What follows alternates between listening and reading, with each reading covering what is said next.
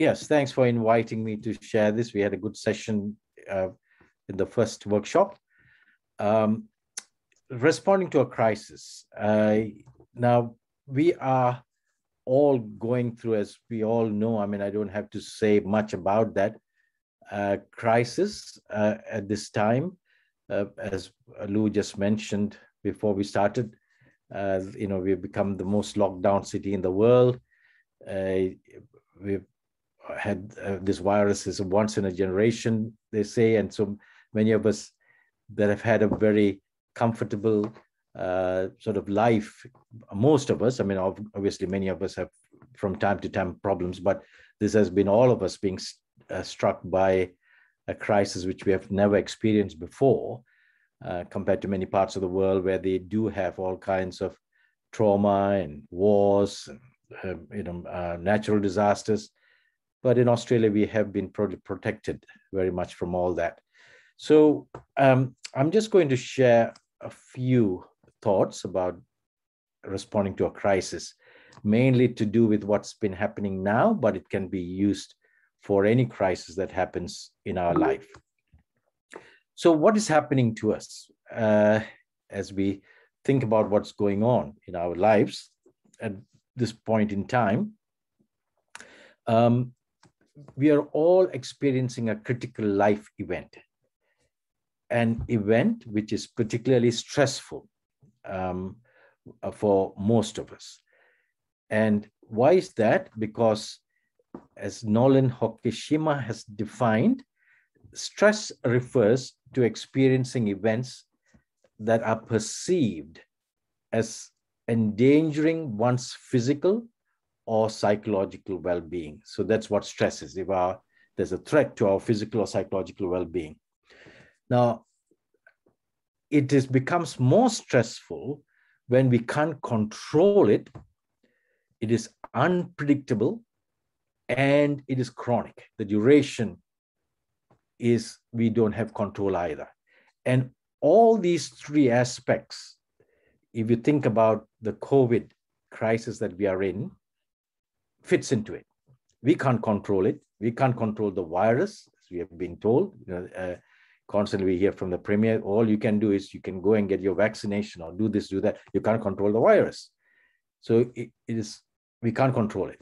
It is unpredictable. What is going to happen tomorrow? What's going to happen next month? Who knows? Even those who claim to be specialists, the epidemiologists, really do not really know. They're all going by what's happened in the past, making decisions and telling us things, but it is unpredictable.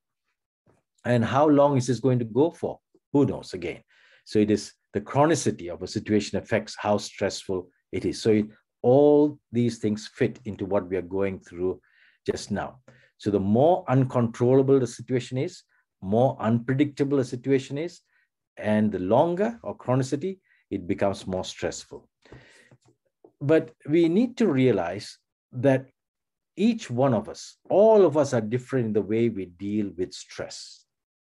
Every one of us, just like we are different in the way we tolerate or deal with physical pain, we all deal differently. That does not mean that one person is weaker in the faith or weaker emotionally because we deal with stress very differently. Just as I was saying about physical pain, we won't say just because one person can tolerate physical pain, he's got more faith or he's stronger or weaker because of that. I can tolerate a lot of physical pain and I don't complain about my pain very much that I go through when I'm going through physical pain. But you know that others, even at the sight of a needle, they begin to have pain in their distress in their body. But does that make me stronger? Does that make the other person weaker? No, that's the way we are. So we all deal with it differently. It is normal for people to experience a wide range of thoughts, feelings, and reaction. So we are talking here about normal people, you and me. It's normal for us to have a wide range of thoughts, feelings, and reactions. And what are some of these? I'm going to list a few of them. We feel stressed or overwhelmed, some of us. feel very stressed or overwhelmed when at these times like this. Others have a lot of anxiety or worry or fear. Does it make it unnatural? Does that mean that we are weaker in faith? Does it mean that we are suffering from an illness? No. Anxiety is God-given. All of us have anxiety. It is given to us by God. And worry, fear, I mean, these are normal human emotions. We need to accept that these are emotions that we are created with. Racing thoughts. Some of us, when we're going through stressful situations, we begin to have all kinds of thoughts, and they can be racing because we're trying to control things that are happening, and our thoughts begin to race. Others might become more sad than normal when we're going through stress, and become much more tearful easily. A slight thing happens and we are more tearful than when we normally are. Others might lose interest in usual enjoyable activities. They might have been happy or enjoy spending time with friends, but now have lost interest in that. Or they might have enjoyed reading a book. Now they don't enjoy it as much. Others, they have difficulty concentrating. Now they're finding it difficult to concentrate on a book or activities that they have because their thoughts are going on to other different things. Sleep becomes a difficult problem for some. Relaxation, people find it more difficult to relax. Feeling disconnected from others. I don't feel like I want to meet people. I don't feel as though I want to socialize. So that disconnection, some people feel. Apprehension about going to public places. Now, this becomes even more because of the fear that has been thrown to us. Don't go there, don't here, you're going to get infected. We get so much of all this propaganda that is thrown at us and become much more fearful of public spaces. Others become restless or agitated. Now they're in confined spaces, the little things that they can do, they become restless, feeling helpless. Others feel frustrated, irritability, anger, and even aggression. And we hear, there's been a lot more, all kinds of domestic violence will come to that. So people, because they are unable to do the things that they normally did, they become more frustrated easily. Others, it might come out as physical symptoms when they are, again, emotional distress, such as increased heart rate. Some people might find, palpitations, stomach upset. Others might have fatigue, feeling of fatigue more than normal, or other uncomfortable sensations. Now, in others, it might be because now they are stuck at home, little that they can do. They're feeling a bit down in the dumps. So how do they cope with that? People might eat more than normal, trying to fill the emptiness that they feel. And then that means weight gain. Others might use drug to try and cope with some of their feelings of sadness or anxiety. Others use alcohol and other addictions. There's more increase of family conflicts that's been reported. I'm sure you've all read or heard about that at this time there have been more family conflicts, domestic violence, and even sexual abuse rates have gone up. That's been reported. Negative physical and psychological impacts on children. Children having not going to school, not socializing. And there's been a lot of talk about the impact on children that's been happening as a result of this. Social isolation can have negative impacts on mental states of elderly. My specialty, the older person, we now have in Western countries more and more nuclear families, and now many of them, because of the nuclear family situation, elderly people are on their own because their spouses have died, and they can't socialize and have contact with families and others as much, and that results in negative impacts on the person. Now, these are all normal things happening to normal people that I'm saying. But those who are already struggling with mental health issues, those who are going through already emotional problems, many of these things can be made worse during times like this. Stress-related disorders, things like anxiety disorder. People are already going through anxiety disorders, or having help from professionals get much worse. at times like this. Phobic anxiety disorders, obsessive compulsive disorders, post-traumatic stress disorders, all can get worse. Depression can be aggravated. People are already suffering from depressive illness. Serious mental disorders like schizophrenia, bipolar disorder, and dementia can exhibit worsening symptoms. Again, let me take the example of dementia. That's my specialty. Here's a lady who's already having disorientation for time and space and place. Now she's not getting as much stimulus from other people coming in, spending time with her. She knows who they are. And now she's more on her own. More times she lose track of what day it is, what time it is, who the people are now. When she comes in, she can't remember. So symptoms can get worse as a result. Physical illnesses which have a relationships to stress, like hypertension, what we call psychosomatic disorders, diabetes, asthma, hyperacidity, autoimmune disorders, all these can get worse in times of stress. Behavioral disorders in children can show exaggeration. For example, ADHD. I was reading, I think it was yesterday or 2 days ago, there's been reported that medication for ADHD, there's been almost 80% increase in the prescribing of medications for ADHD for children. So all these get worse. Now, so what we're going to spend a bit more time now is how do we respond? How do we have tools to respond to times like this? Not only this current crisis, but other crises that may hit us. How do we respond and how do we help others? Now, what I'm going to look at is 3 areas, with the time that we have. One is we look at coping styles, and we look at 3 coping styles that we have. Secondly, we look at coping strategies that we can employ, and we look quickly at 12 coping strategies. And thirdly, we look at resilience.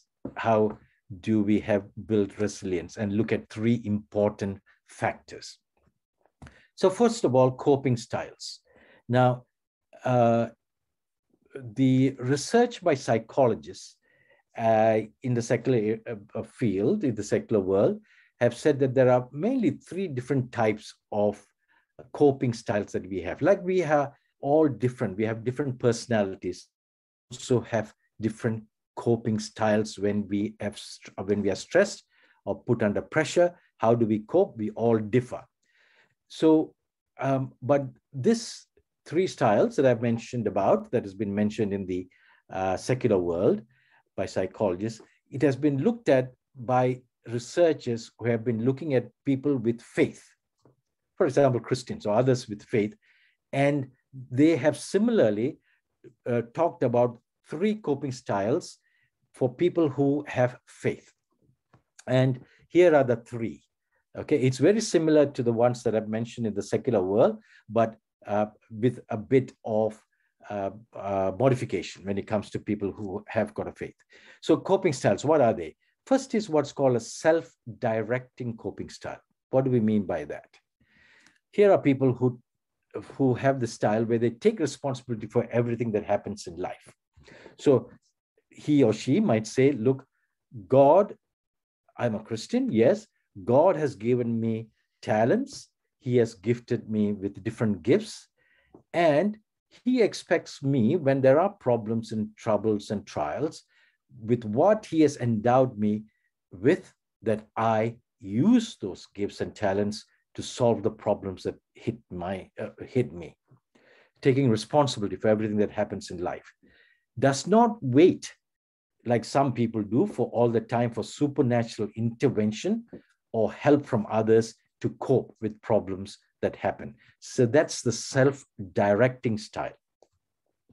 Secondly, we have what's called the deferring style. And I'm sure you've come across people like that what's a deferring style? Here, there's a passive submission, not doing anything, waiting for others or God to solve. I'm sure you've come across people who will say, oh, well, this has happened now. COVID has come. There's nothing much I can do. It is in God's control. The virus has come. What can I do? God has to do something about this. Waiting for others or God to solve the problems that hit us. Now, it is not just feeling helpless. We all feel helpless as human beings from time to time. That is normal. But it's not just feeling helpless, but actively choosing to be helpless and say, nothing much I can do, and waiting for, as I said, for God or others to solve the problem. Thirdly, what is called the collaborating style. What is a collaborating style? I need help and will seek it. Seeking help is not a sign of weakness. And seeking help not only helps me, but it also helps others. When I seek help, others can learn from my experience. So that's a collaborating style. Now, if I had time, I would be saying, okay, spend a few minutes, all of you, and think about what style do you have? What is your main, we're not talking about only style, main style that you have as a person. As I said, we are all different personalities. When I look at it for myself, I am very much of the self-directing style. I feel, God helps those who help themselves. God has given me talents, gifts. I have to do what I can. Yeah, certainly. I know God is sovereign. But I'm not all the time, everything that happens in my life, waiting for supernatural intervention to sort it out.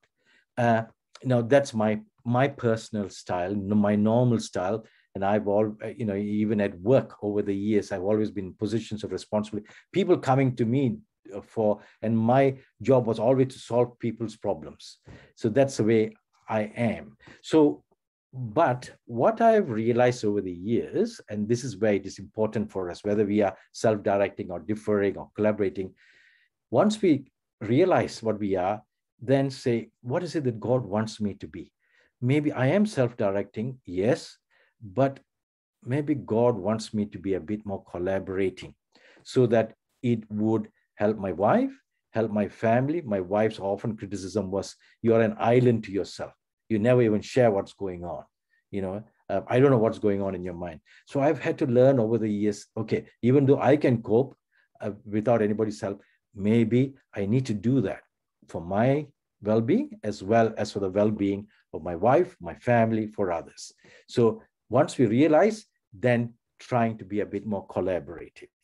So the first thing is thinking, what kind of style do I have? And certainly, these people have shown that maybe the collaborating style is the best style when we come to talking about faith and coping with stress. Coping strategies. Now, let's look at a few 12 coping strategies. First of all, what I would say is acknowledge. When we are going through difficulties, and first of all, is to acknowledge whatever you're feeling. I told you about all the feelings we can have. Now, acknowledge what we are feeling. We are, it is okay not to be okay. We are emotional beings. Have you heard of these days where you call "Are you okay" day? We have in Australia to ask others, "Are you okay?" We are emotional beings. God has created us with emotions. He has created us to be anxious. He's created us with anger. He has created us with fear. That's the way that God has created us. It is not weakness to feel that way. So first of all, if you want to get over what we are going through, we need to acknowledge, this is what I am feeling. I need help. I need to get over it. But if we don't acknowledge it and we say, oh, I'm a weak Christian if I say that I am feeling anxious or fearful, then we won't acknowledge it, then we won't get help. We'll never be able to get over the problem. So acknowledge whatever you're feeling. Allow yourself time to notice and express what you are feeling. And we get many examples in the Bible of people who understood and expressed what they're feeling. Job expressed what he was feeling. Elijah, when he went through the crisis. David very often expressed what he was feeling through. You can so many psalms of lament that you can read. Jesus grieved at the death of his good friend. He in the Garden of Gethsemane, he says he sweated so profusely because of his anxiety and fear. His sweat was like blood. Paul, you can read again and again all the feelings he went through. And so what do we do once we acknowledge it? What do we do with those feelings? Psychologists talk about journaling is a good way, writing it down. What am I going through? Helps.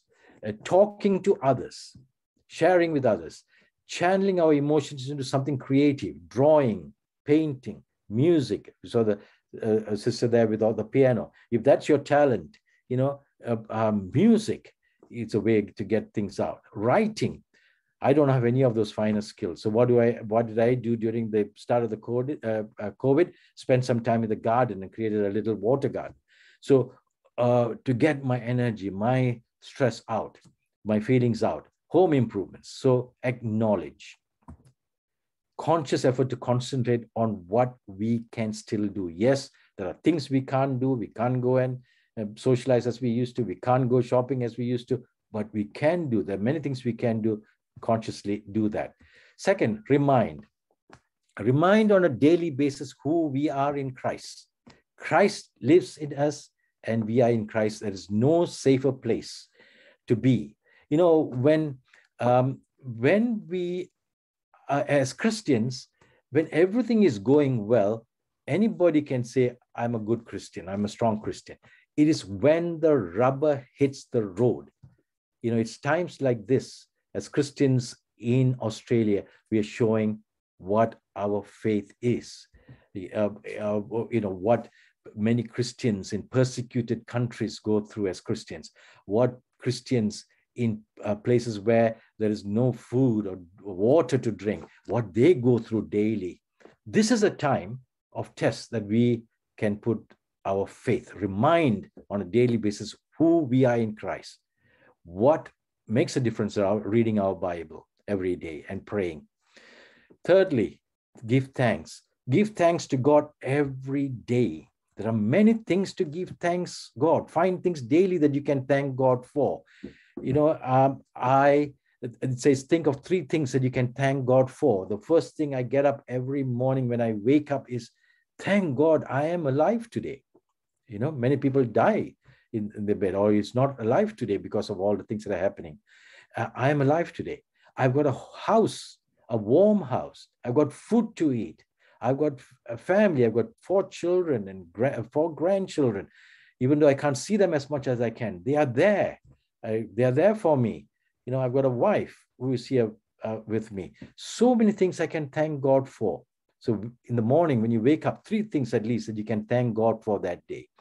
Write a gratitude letter. Psychologists say that that's a good thing to do. Who do we write to? To God. You can write a gratitude letter. To your partner, your spouse, your family, your friend. Read Psalm 46 and reflect on the times when God has been a fortress in our life. We can say God has been a fortress, but reflect on the times, and that becomes a reality now. Fourthly, relate. God has made us relational human beings. When God created the world, after he created the world, he looked at the world he created, and what did he say? It is good. It is perfect. But the only time God said it is not good is after he created Adam. And God, the sovereign Lord, he himself, he said, this is not right, what I have done. It is not good for man to be on his own, and he created Eve. God has made us relational human beings. Genesis 2:18, it is not good for man to be alone. Martin Seligman, a psychologist, says, other people are the best antidote to the downs of life and the single most reliable up. Other people are the best antidote to the downs of life and the single most reliable up. We need to protect ourselves from being self-focused and self-preserving. Research has shown that we experience more happiness from giving than receiving. And we know that in many Bible verses. Acts 20:35 says, to give is happier than to receive. Therefore, encourage one another and build one another up just as you are doing. So relate. Number 4. Number 5, contemplate and modify habits if necessary. Our hearts and minds are shaped by the information we hear and see around us. And this forms a lens through which we see the world, what we call our world view. The way we look at the world, the way we look at other people, the way we look at things that are happening. We all are different in the worldviews that we have. And how do we come to this worldview? By our upbringing, by our parenting, the way that we have been parented, by our teachers, by our church leaders. All that makes us have a worldview. And we all see the world in different ways.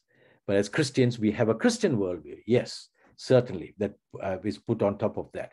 The media has a bias to reporting negative experiences and worst case scenarios. We know that. They always want some most dramatic. They want to create what they will report that's going to be read by others and listened by others. Limit the amount of media and to reliable sources. In the beginning of the pandemic, I used to listen every morning to see what's going to happen. What's the number of cases in Victoria? What is the latest report? What is the latest advice? Now I can't even be bothered. It's the same tribe that comes out, the same, things that are mentioned, and just to make you become more anxious and more negative.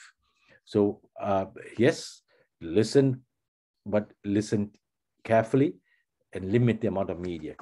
This season is an ideal opportunity to be quiet instead of that, and read and reflect on God's word and good books.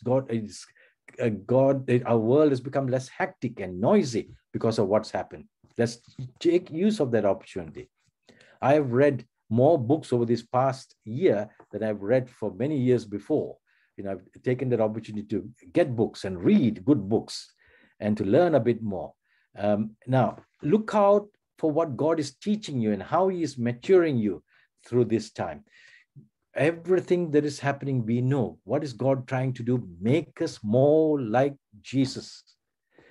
And everything that's happening, we know we've got a sovereign God. What is he trying to do through all these experiences and crises is to make us more and more like his son, Jesus.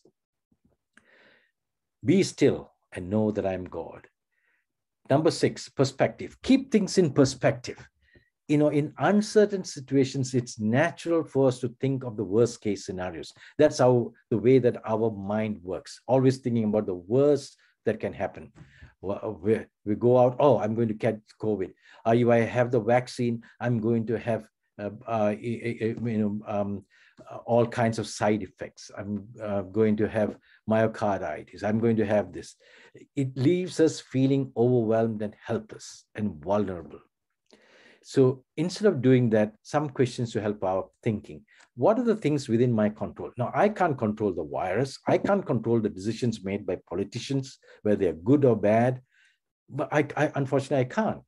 But what are things that I can? I can control what I do at home. I can control about calling people. I can control when I go out wearing a mask. There are things that I can do.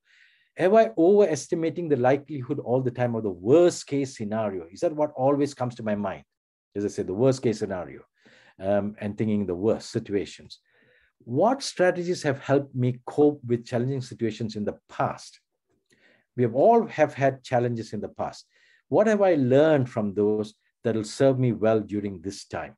So whatever happens, we should have learnings that help us for future situations. What is a small, helpful, or positive action I can take now? Many things out of my control, but what can I do to help myself, help my family, help others? If you cannot change your situation, try to change your attitude instead. So attitude change is what I have control over. The attitude I can change, I can't change the situation. And that is what we should be concentrating on in changing our attitude. I talk about a good friend of mine who used to, a good Christian friend, very committed Christian, who was my partner at work. He was the manager, I was the director. And he retired just before me. But just before the COVID hit, he was diagnosed with acute leukemia. And he was told, you have only a few days to live unless you go straight away to the ED. And over the past 2 years, his life has been a great testimony to me. His attitude, the change. Wherever he has an opportunity, he'll be sharing the gospel. Whenever somebody came, doctors, nurses to his ward, he has gone through horrible times of side effects from his medication, from his illness, and he even caught the COVID. But he says, God is in control. If I die tomorrow, so what? God is in control. It is the change of attitude. Now, cognitive distancing. What is cognitive distancing? We have all heard of social distancing. It has become part of our vocabulary, normal vocabulary, social distancing. Even children will tell you about social distancing. But what is cognitive distancing? Now, many of us have been in situations where our emotions prevent us from seeing the big picture and responding appropriately. Cognitive distancing, or the other term for it is psychological distancing, is our ability to step back and without an immediate response, survey the environment, survey the circumstances, survey the situation, reflect on the course of action, and instead of being dominated by immediate stimulation, then act after surveying, thinking, reflecting. A good example I can think about is, for example, let's say if you're married and you have an argument with your husband or your wife and it gets heated, and you then might in that heated situation do things or say things that you will regret for later on. As you say, words that are said, you can't take it back very often. You have then done the damage. So what is cognitive distancing? When the situation like that happens, reflect, take a step back. Instead of saying whatever comes to your mouth or your mind, take a step back and see, maybe I should think about this before I say something. That is cognitive distancing. So that could be situational, or it could be distancing of events in time.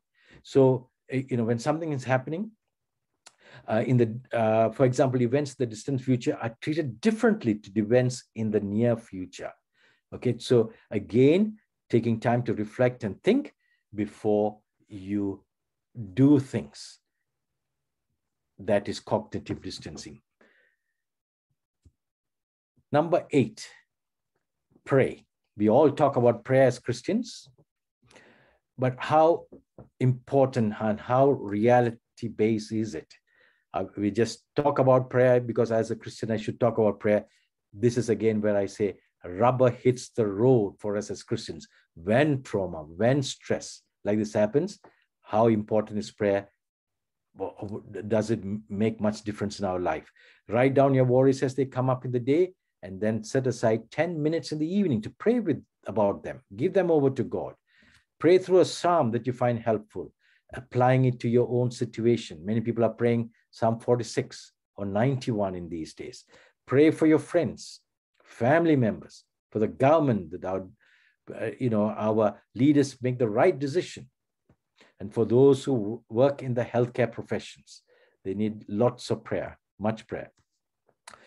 Do not be anxious about anything, but in every situation, by prayer and petition with thanksgiving, present your request to God. This is where, as I said, rubber hits the road. Number 9, rhythm. Now that some of us, the daily routine is in disarray, it's important to implement structure, rhythm, and discipline. How about you create a daily routine in our life? Because we are spending more time at home, we are not doing the normal things that we are doing. It's more important that we have a routine. If not, I can be lying in bed now that I've retired without changing my clothes in the morning and just relaxing with my pajamas. No, I make it a point to get up, get changed, sit on my desk, do some reading, do some, talks. So have the rhythm, boundaries with colleagues and those in your home, and respect others' boundaries too. Make time for pleasurable activities and hobbies. Rest, very important. Be mindful of the amount of screen time. Television, people spend so much of time now these days on television or on their computers or on their phones. Let us do activities that do not involve looking at devices. Try to get sleep, so important. Again and again, we are hearing the importance of sleep for our physical health, for our emotional health, and for every area of our life. So not staying up or sleeping in too late. Number 10, be active. Stay active. Your body is a temple of the Holy Spirit. 1 Corinthians chapter 6, verse 19. Take care of it. And again, in times like this, we tend to neglect our body. Now, exercise and stretching regularly is important. Be more sedentary or holding more stress and tension is bad. It's being sedentary, and even our government realizes that. That's why even in our lockdowns, we have been given, one of the reasons we can go out is to exercise 2 hours or 3 hours. Now they've given us. Why? Because it is known in the medical world that exercise is important for every area of our health and well-being. As research confirms, this reduces stress and restores the body. Feed yourself on nutritious food. I don't have to tell you about all this. Refraining from emotional or mindless eating. Exercise and good nutrition boost immunity. Even when we're talking about COVID, this is important to boost our immunity, keeping physically active, eating good food, and that also keeps us mentally strong. Get help. Now, continue taking your regular medication as prescribed. See the professionals that you need to see. As you would have read, many people who have neglected their physical health and emotional health at this time because they found it probably more difficult to get that help. And that means further consequences in the longer term for them. So do not do that. Keep with what you're supposed to do in your physical health and emotional health, seeing the people you need to. Discuss and seek help of family and friends. If your worries, anxieties, and fears are getting more and impacting your life, seek help of pastors, church leaders, counselors, and other health professionals that are there. We are fortunate to have all of them here in this country. Read and study from reliable sources. Not all the people, there are lots of writing out there which are not very helpful. Read and study from reliable sources. Give help. So just like getting help, giving help is also important. In times of hardship, most people are resilient and can draw and build on natural coping strategies that they have. But there are others who do not have those coping skills. And it is for us to ask ourselves, which neighbor or friend needs our help right now? Who can we share our resources with? And Philippians, as you know, let each of you look not only to his own interests, but to the interests of others. And helping others helps us in this time. It is one of the coping strategies, is not only getting help, but giving help equally helps. Now, I'm not going to spend time on this because we don't have the time. Who are the at-risk individuals?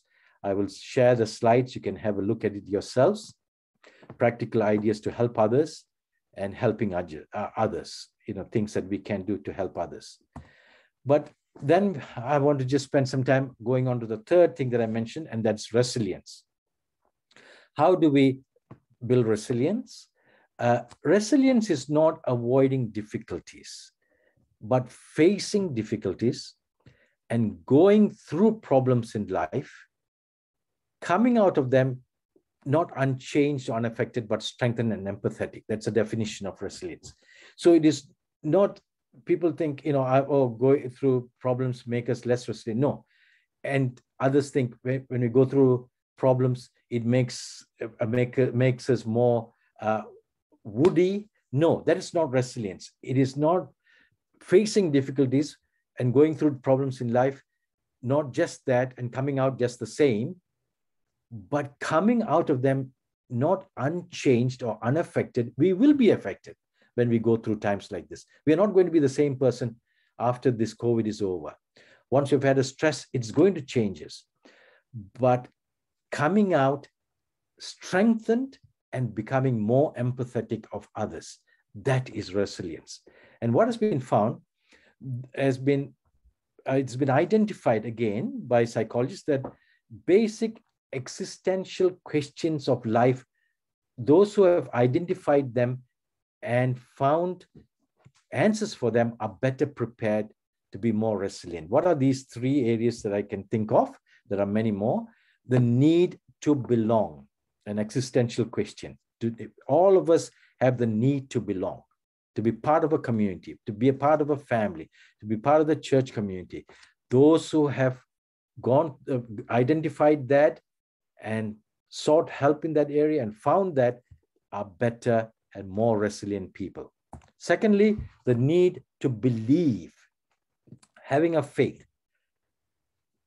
It has been found by research now increasingly. At one time, people would say, our faith is not important, but faith increasingly has been shown in research and lots of publications over the past 10 to 20 years, which have shown faith may not prevent a person from becoming ill physically or mentally, but it certainly helps in the person's recovery.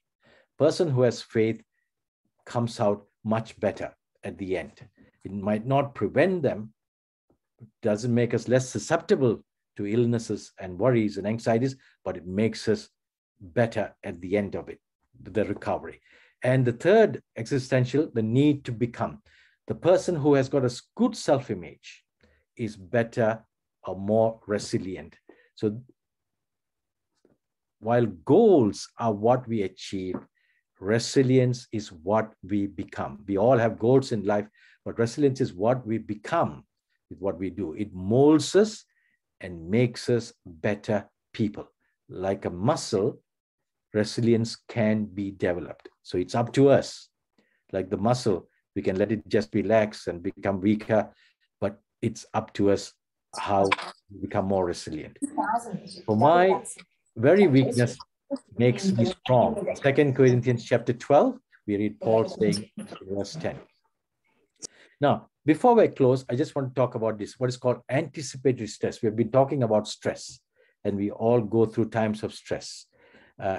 We are not immune as Christians to going from stress. But what is anticipatory stress? Anticipatory stress, we have all heard of what's called the fight or flight response. God has created all of us, human beings and animal, in the animal kingdom. God has given us with what's called the fight or flight response. When we are challenged with a situation, either we fight it or we flee from it. What happens when we have a challenging situation is that our body begins to change physiologically. It secretes a number of chemicals, especially what's called corticosteroids and adrenaline in our body, either to fight or to flee. The best example I usually give is if you have seen a cat and a dog. When a cat faces a dog, what happens to the cat? You'll find that the back arches, the hair stands on it, the pupils is dilated, the paws protrude, and the cat is either going to fight the dog or to fly away from the dog. All these reactions are happening. But if you think about it, if you have a cat or if you have observed a cat, when the cat is not facing a dog, it is not lying on your couch or on your bed and constantly thinking, what am I going to do when the dog comes? How am I going to react? What am I going to do? Animals don't do that. Human beings are the only beings who are constantly worrying and stressing about things like the nuclear disaster that might happen, or the climate change that might happen, or my children's education, my children's marriage, my financial situation. What am I going to do when I'm retire? What's going to happen to me? Constantly worrying, and that's called anticipatory stress. And what are we doing? We are throwing adrenaline and corticosteroids into our body all the time. And what is that doing? It is, I mean, when a time of stress, when we have to fight or fly, then it is important that our blood vessels to certain organs are dilated, so we get more blood to the muscles and the brain. Other areas, it's constricts like the gastrointestinal system. You don't need much blood going into the gastrointestinal system or the reproductive system during a time of challenge. That is not the most important for the body. So the blood vessels dilates there. We throw corticosteroids so that more sugar is thrown into our body so that we have more energy, and all that to fight or to flee. But when we are not having that, if we are constantly, that's what human beings are doing, throwing this, it is damaging every organ from our head, our brain to our feet by this, blood vessels dilating, high blood pressure. Glucose being thrown into our body, more diabetes in our society. And the latest research this year I heard, which is saying that even dementia, Alzheimer's dementia, could be due to this anticipatory stress and throwing a lot of adrenaline and corticosteroids into our system. From every system of our body is being affected with this. Consequences of sustained fight or flight response. We damage our emotions and our physical being. In the Bible, we talk about all the commandments, and we major on the big commandments like do not commit adultery, do not murder, do not steal. But the most often stated commandment in the Bible is fear not, or do not be afraid. That's the most often stated. And I've read somewhere that has been stated, if you read the Bible, 365 times in different versions, which says fear not or do not be afraid, for every day of the year, because God knew that this is the area which we have all the most problem. And Charles Spurgeon has written, anxiety does not empty tomorrow of its sorrows, but only empties today of its strength. Anxiety does not empty tomorrow of its sorrows, but only empties today of its strength. And we read in Matthew 6:34, don't worry at all then about tomorrow. Tomorrow can take care of itself. One day's trouble is enough for one day. Well, I'll stop sharing there. And can I just mention in closing that, the Center for Theology and Psychology we've got lots of webinars, resources. If you look into the website, even just this week, we had webinars on youth mental health, which is a big problem that we are facing now. And so regularly we have all these webinars and different educational. And the other one is Transform for Life. Many of you know Sunny, who is a member of your church, and Transform for Life have a lot of courses as well, which could be of help. Thank you. Thanks so much for that, KG. That was fantastic. And I can mention myself, of course, we do know Sunny and his resources. Many of us have attended them. I actually did attend, myself and David Chung from our church, we both attended the youth mental health sessions over 3 days. Actually, it was really good. Very good. So fantastic. Thank you so much for that. We now have time for questions. And Justine, you asked a question. I think with the numbers of us here, I might just ask you if you'd like to just ask your question, and KG will answer it. Yes. With your piano as well. We play the piano as well at the same time. Thank you very much, Dr. George. That was excellent. That was really helpful. It was actually, you kind of answered it towards the end. It's quite funny. But it was actually quite early on in your presentation. You were talking about the fact that God naturally gave us these fear responses, like fight or flight, for example, and that's why I was saying you dealt with it later on. I was just asking, it's so common among Christians that we say to one another, oh, we shouldn't be anxious, we shouldn't worry because of Matthew 6, right? And I guess, how do we reconcile God's command? You were saying 365 times in the Bible, do not fear, don't worry. How do we reconcile God's command to not worry, but also know at the same time that anxiety is a natural response to stressful situations as well?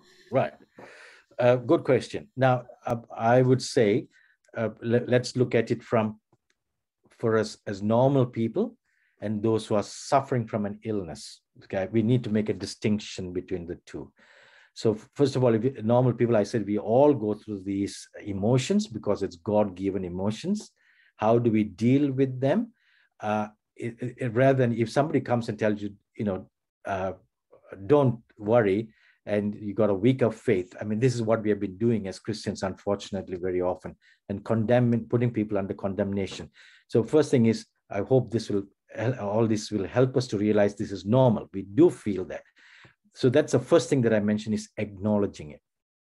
And before we can help ourselves or help others, is acknowledge that this is something that I am feeling, before then looking what are the strategies that I can use, as some of the strategies that I shared today, to try and reduce that anxiety or stress. So the first key point is acknowledging. I'll come back to that.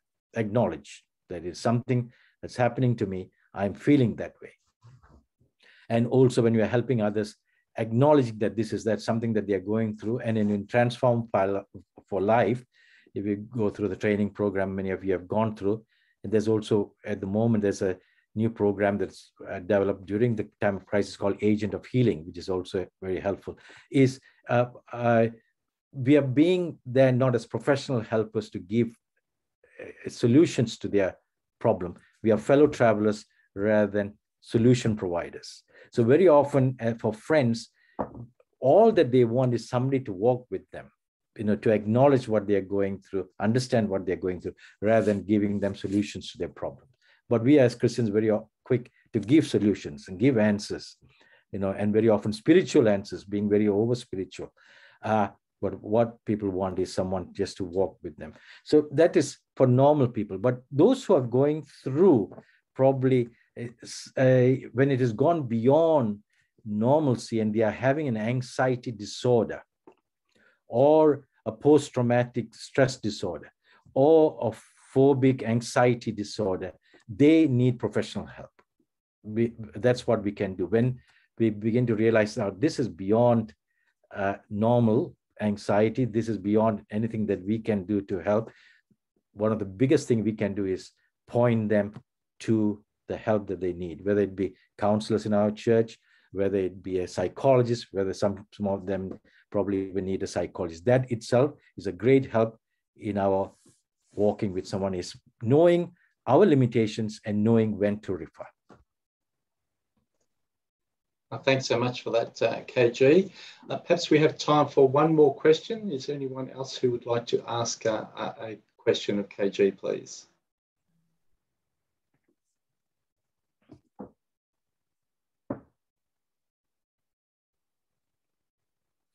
Great, thank you for that, Ben.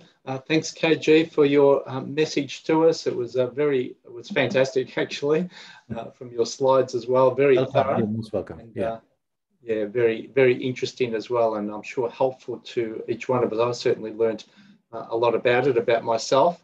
It sounds to me like your wife and you and my wife and I are very similar. Very the coping styles and personalities. Yes, that's right. We are. My wife has been a great help to me with that. So thanks so much for that. Now, just to remind us as well, I'll just share my screen again. Yeah. Just to remind us that we have the workshops, of course, are finished. Sorry. What do we have for the rest of our program? Of course, this evening, 7:30, our trivia night, and then tomorrow, of course, Andrew Reid will speak again. I'm sure some of you heard him last night. I give a message on Genesis chapter 1, and he's going to continue that tomorrow. Combined service at 10 a.m. tomorrow. Mandarin and English congregations coming together, so that should be fantastic. It will be evangelistic, so great opportunity to invite family and friends along to celebrate the 156th anniversary of the church. So do come along and do invite your friends even to the trivia tonight. They can be part of your team. Let me close our time now with a word of prayer. Father God, we just thank you for KG. Thank you for his sharing, Lord, his experience, Lord, and his godly experience as well, Lord, in directing us and helping us to understand more, Lord, about what it means, how you made us to be as your people, Lord. We can depend and rely upon you, Lord, and be of help, Lord, not only to ourselves, but most particularly to other people around us as well, Lord. Help us to use all that we've learned today, Lord, to help others. Thanks, Lord, for KG. Pray that you would continue to bless him, Lord, even with retirement, Lord, as he uses his time in wonderful ways to help others as well, Lord. So we thank you so much for him, Lord. And we commit this day to you now, Lord, in Jesus' name. Amen. Amen. God bless you all.